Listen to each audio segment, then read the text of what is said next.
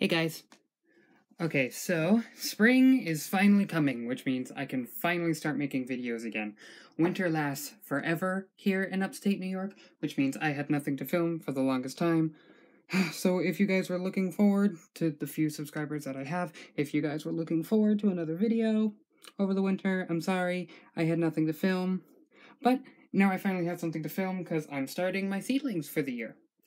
So, I'm actually going to show you guys me starting my cucumber seeds. I've got Market More 76 and Straight 8 cucumbers. Both are heirlooms. I hope you can see those packets. And I'm going to kind of combine a normal method, which is, just starting them in pots, versus the winter sowing I've done before. But I am going to use winter sowing, sort of. I'm going to use cold frames instead of the containers, because the containers didn't really work for me that well. I don't know, I had iffy results. It seems to work much better when I use cold frames, so I'm just going to go ahead and use the cold frames. Same basic concept, just a different container home for the seedling people, plants.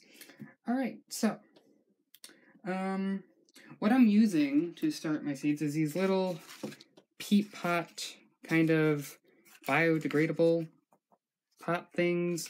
I don't normally use these because I don't like using peat because it's not a very sustainable resource. I prefer using coco coir, but they don't make pots like this out of coco coir yet. At least none that I've seen up here. As soon as they start making pots out of coco coir, like these biodegradable pots, I would totally use them. So I'm just going to be using these. Of course, you can just use pots like this, like these little reusable plastic pots. This one's a little torn up, isn't it? But, doesn't matter. You can still use it. I'm going to use it. Or you can use, like, littler ones like this. No, it doesn't really matter. I'm actually going to end up using all three varieties because I don't have enough of these. Alright. And I am also just going to be using a bag of pre-made seed starting mix because I don't have the materials to make my own like I normally would, so I just went out and bought this bag. It was like, I don't know, $5. $5 for this big old bag. How much is in here? 12 dry quarts. So 12 quarts dry, which means it's going to be a lot more once I add in the water, which I've got over here right in a bucket. Alright, so to start, we're just going to take this lovely little thing. Let me check and make sure that you can see that in frame. Well, can you? Okay, good. Alright, so we're just going to add in a little bit of the seed starting mix for now. Just a little bit. Maybe a little bit more than a little bit. I don't know. I got a lot of seedlings to start this year. I'm starting nearly 300. Alright, we're going to pour in water. I'm using warm water. Lots of water. And we're going to get in there with our hands and mix it all up. You want this stuff to be really nice and moist when you're doing anything like winter sowing or starting things in cold frames out in the winter. You really want it to be nice and damp. So that might be a little on the wet side, but that's all right. It'll drain out in the cold frames. So that's perfectly all right. Okay, now my hand is a mess, and I forgot to grab a towel. That sounds about right. All right, so we're just gonna do that. Okay. And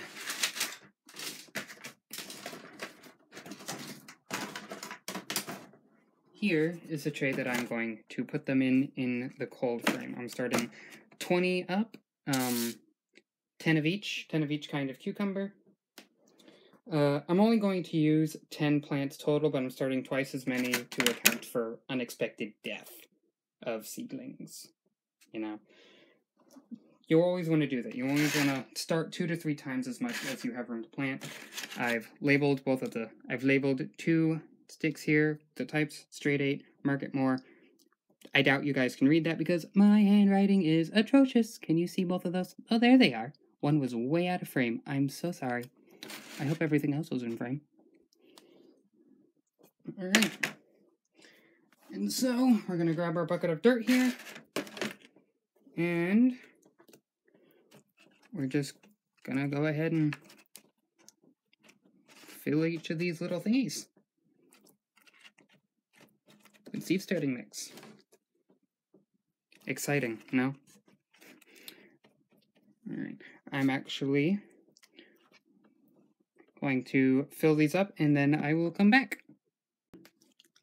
Alright, and there we have it. I've filled them all up and they are ready for the seed. My hand is gross, but oh well, I'm a gardener. If you're gonna grow food, people, you gotta be prepared for dirt. If you don't like dirt, you're not going to enjoy being a gardener. So right now I am about to just start planting them. I got the plant tags in there. It's got the name, the date that I'm planting them written on the back. And I'm just going to take a Sharpie, just kind of swirl it into each one. You know, make a little, for cucumbers, I don't know, like 1/2 inch or so, 1/4 inch. Between a 1/2 inch and a 1/4 inch divot in each one. Nothing too deep. General rule of thumb is no deeper than the length of the seed.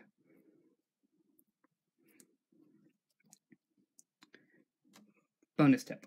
Also, when you're packing your containers for the seed, don't pack it. You want it fairly loose. So just, just kind of put it in, lightly tamp it down. Just make sure they're full but not packed. You want the baby plants to be able to get their roots through. Okay, so we are going to start with the straight 8.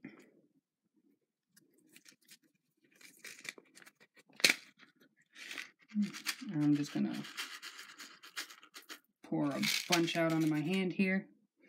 Seeds. Okay. Little plant babies. Okay, so I'm going to put in about 3 seeds per hole. Oops, you guys missed a hole.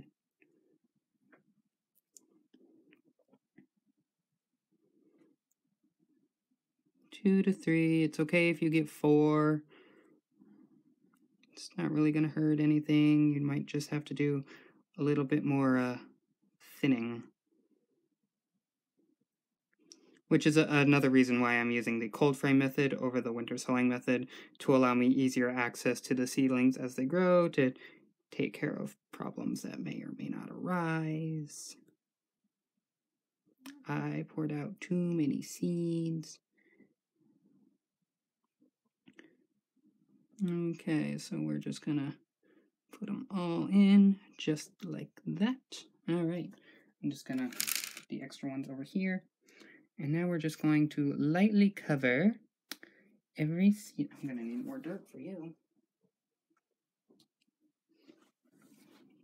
Boop. Okay, there you go. Nice little homes, get them all ready and set. And the good thing about pre-dampening your soil, like I did, pre-wetting it, is that you don't have to water after you've put the seeds in, especially if you got the soil wet enough. Alright, so that's that, and that was it. They're planted. Straight 8 cucumbers. Started.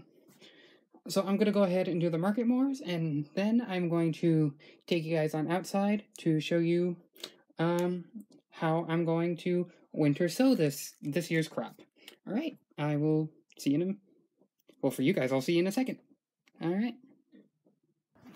Alright, okay, and we are outside now in the garden. Both of the cucumbers are in here instead of the tray. This is, that tray I'm actually going to fill with all the other seedlings. But this is just a plastic bin, a clear plastic bin with a lid that I have turned upside down. I've put the seedlings in there, sealed it, and I'm just gonna leave it out like that in the sunlight. So what I'm hoping will happen is the same thing that the winter sowing does. The sunlight is going to warm it up, and I can actually see it is warming it up. There's condensation starting to build on the inside. You guys won't be able to see it yet. The beads of water are still very tiny, but I've only been out here for about maybe 5 minutes. So that's actually very promising. It means the humidity in there is rising, which is what you want. The sunlight and the humidity is going to keep it really nice and warm in there for those seedlings to germinate as soon as it gets warm enough out here for them to do so, and they're just going to take off. The tray I'm going to fill up with the rest of the seedlings, and I'm going to put it, if you see that little black... Alright, well, the camera died, but we are back. Okay, as I was saying before the camera died, that black thing is a Coldframe. It's a fairly good size, about 1.5 feet by 2 feet, I believe, maybe a little bit bigger, and it's about 10 inches deep. It's just made out of a couple of 2x10s and an old window frame that were all painted black.